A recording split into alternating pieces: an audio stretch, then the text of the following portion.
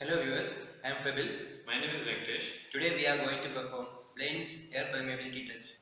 But before proceeding, let's recall the development of strength of cement depends upon its reaction with water. The finer the cement, the greater will be the specific surface area. This greater specific surface area which result in greater contact with water and greater reaction, and this reaction will result into strength development. There are two methods to find the fineness of cement. One is by IS code method, and which is by sieving through 90 micron IS sieve, and second method is by blain's air permeability apparatus. The most scientific and accurate method to find the fineness of cement is by blain's air permeability apparatus. Let's find out the various parts of blain's apparatus, which consist of a permeability cell which has 12 mm diameter and 50 mm height, which is provided with a plunger on top. The cell has a conical portion which is used to connect it with a U-tube manometer. The junction of cylindrical and conical portion, we have to put a perforated disc which have 1 mm perforation and 40 Wattman filter paper. And the other part is a U-tube manometer.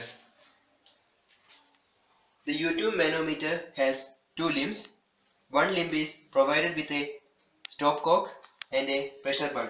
This is used to create differential air pressure between these two limbs, and the other limb is open to atmosphere.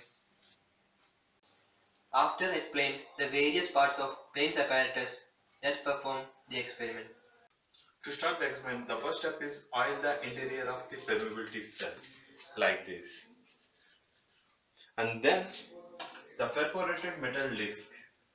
This is the perforated metal disc and its position, and lower it down with the help of metal rod.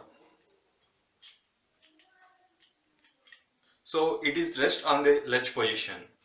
Then take the filter paper and place it top and then lower it down.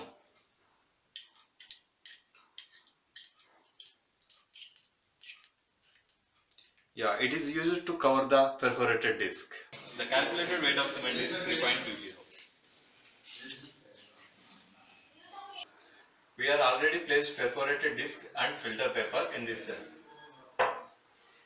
And this is the weighted sample. Now it is placed into the permeability cell.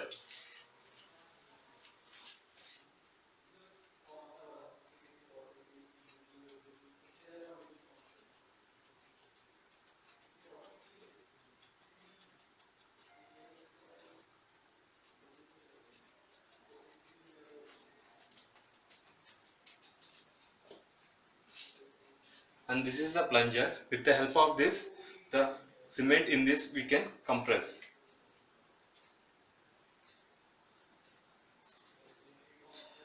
And this is the collar of plunger, and this must be touches with the permeability cell. Now this is the manometer. We already discussed about this, and this entire equipment we connected with U-tube manometer with the help of rubber cord. And this is the rubber bulb. By using this, you can adjust the level of this oil from here to here. After connecting the permeability cell with the manometer, you must remove the plunger and this one. First of all, I remove this plunger and then I remove this one. After removing this, the level is lowered down. You must aware of taking the readings from this point to this point. Now I am, and this top cup also closed one. Okay. Now I remove this one.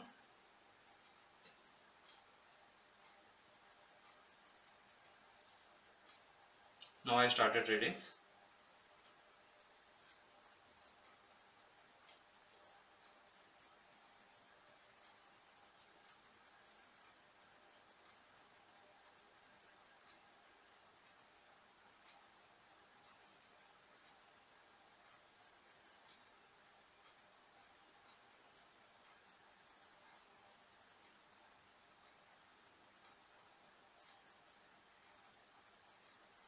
Yes. This is the reading of time we are taking.